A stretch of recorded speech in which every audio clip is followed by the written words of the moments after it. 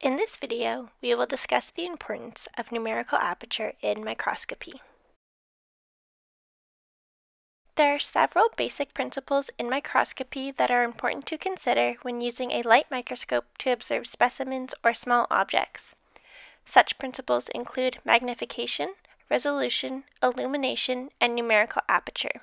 Numerical aperture is a critical factor to consider, as it typically changes with the magnification of your lens and it can significantly affect both resolution and illumination.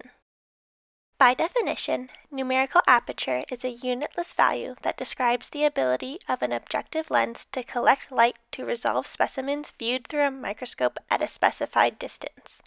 Lenses with higher numerical apertures can gather more light, producing brighter and more resolved images. Numerical aperture, often written as NA, can be calculated by multiplying the refractive index, or N, of the medium between the lens and cover slip by the sign of theta.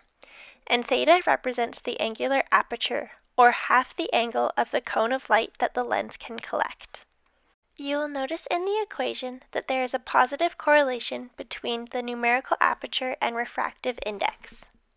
Therefore, one way to increase the numerical aperture, specifically when working with higher magnification lenses, is to use a medium with a greater refractive index than air, such as immersion oil. Immersion oil reduces light refraction so that more angles of light from the specimen reach the objective lens. What this means is that when light must travel up from the cover slip into a medium with a different refractive index, such as air, the light path will bend at the borders between these two mediums.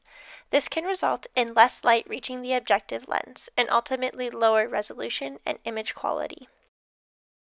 Immersion oil has a similar refractive index to the cover slip, so refraction is minimized.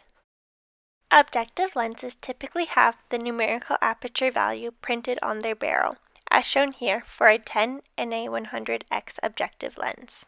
It is also important to note that the lenses that require an immersion oil will also have that printed on the barrel. Be aware that there are multiple types of immersion oils, so be sure that you are using the one that is most suitable for your lenses and applications.